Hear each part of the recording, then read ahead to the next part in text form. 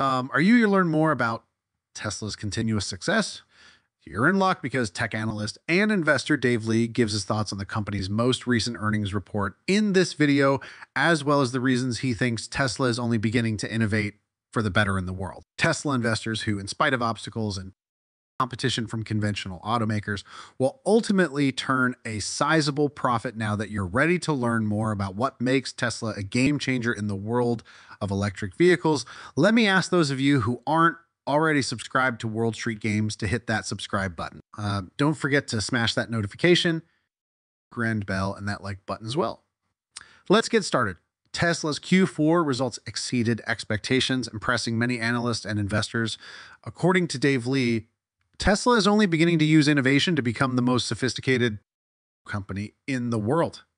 If you frequently watch this channel, you're probably already aware that an investor was taken aback when they learned that as of March 2023, their investment had increased by a factor of 100 simply by owning common shares of Tesla. Over 1.14 million people subscribe to Dave Lee's YouTube channel.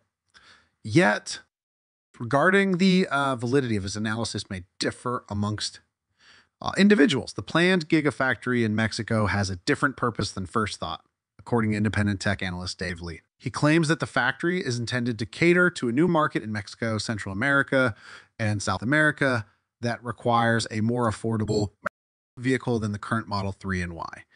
In his opinion, this move combines a new price point for Tesla with new geographical directions. Lee is an industry expert who bases his opinions and insights on his extensive research and knowledge of the industry. This is one of many of Dave Lee's original takes and insights. So let's hear what he has to say. Lee predicts that the factory and the new vehicle will likely coincide within the next 18 to 24 months. However, after reviewing technical discussions, the idea that the 25,000 vehicle will only be available in Mexico, Central America, and South America seems unlikely. During Tesla's recent Master Plan 3 investor presentation, the company revealed some excellent results for last quarter, though some were uncomfortable and missed the significance of the information provided because they were likely looking for a glimpse of a cheap car. Others noticed that there was a lot of noise from the company.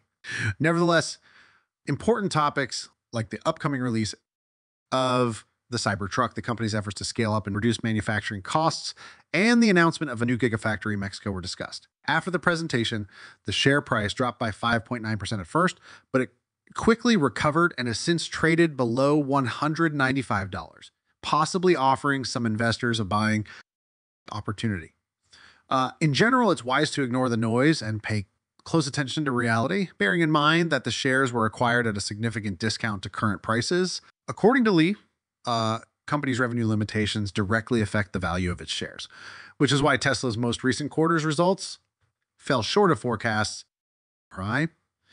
While the Shanghai Gigafactory, which produced more than half of the company's cars last year, was closed for several weeks due to electrical issues. Credit Suisse claims that on March 28 of last year, Tesla's Gigashing factory was closed due to increased national efforts to stop the pandemic and rise in the number of reported cases in China. Despite this, we're still optimistic because Tesla's management appears to have things under control. The Gigafactory is idle right now, possibly because some harm. Per Tesla, 1.45 million units are anticipated to be supplied this year overall, with deliveries in the current quarter estimated to be roughly equal to those in the first 3 months of the year. According to Lee, in order for Tesla to continue turning a profit each quarter, the business needs to both deliver more cars than investors anticipate and generate more revenue than they anticipated. Dave Lee's prediction that by 2030, Tesla will perform better. In addition to Credit Suisse, we also have insights from Morn Capital, a venture capital fund co-founded by Roy Botchat, the former head of Bloomberg Beta, and Jeff Lawson, the CEO of Twilio. The firm invests in businesses that employ technology to address significant issues with a focus on the future of work. Examples of firms in which the firm has invested are Figma Concept and Guild Education. The founders' experiences in technology and entrepreneurship provide them with a lot of experience that they apply to spotting promising firms and fostering their expansion. In its Q1 2022 investor letter, Capital stated that it believes Tesla would recover at least 10 times its initial investment by 2030. Since the company's largest holding has been performing well lately, It plans to raise Tesla holdings in the first quarter in the hopes that investor interest in the company stock will outperform that of the S&P 500.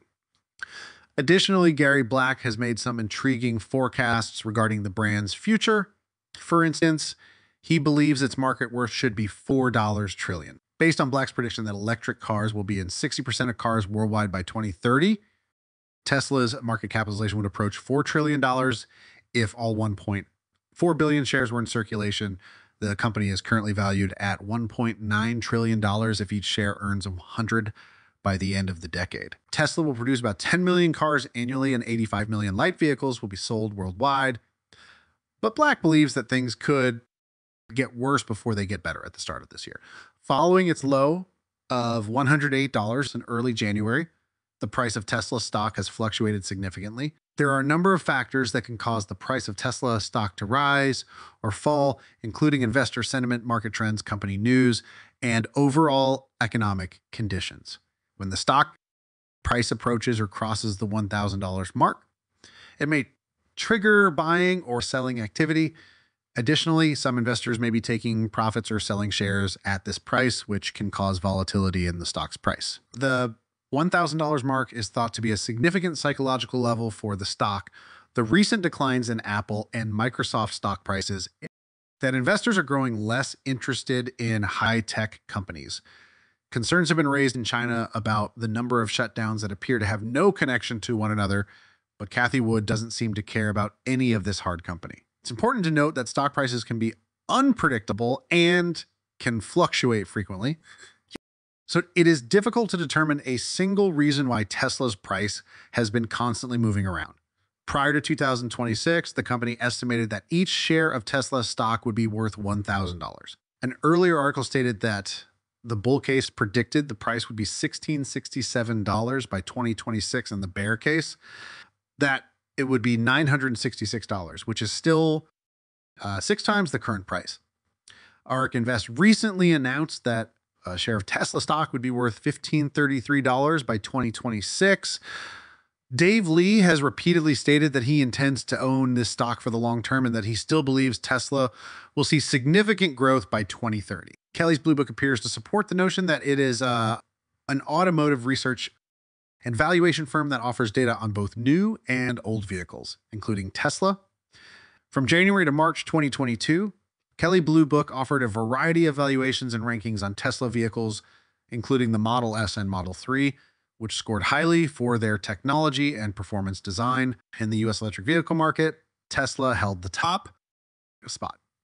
Tesla has accounted for 75% of all electric vehicles sold in the first quarter of 2022. 68% of all electric vehicles sold in the U.S. were Model 3 and Model I Teslas. When Elon Musk's business announces plans to launch new car lines in 2023, including the eagerly anticipated Cybertruck Roadster and Semi vehicles, it appears poised to defend its crown. Like its other operations in Shanghai and Berlin, its new Gigafactory in Mexico will give investors plenty of opportunities for speculation. Tell us in the comments how much you believe the shares of Tesla will be valued in 2030. Additionally, remember to hit the subscribe button on this channel and give this video a positive rating. Thank you for watching, and we'll see you in the next one.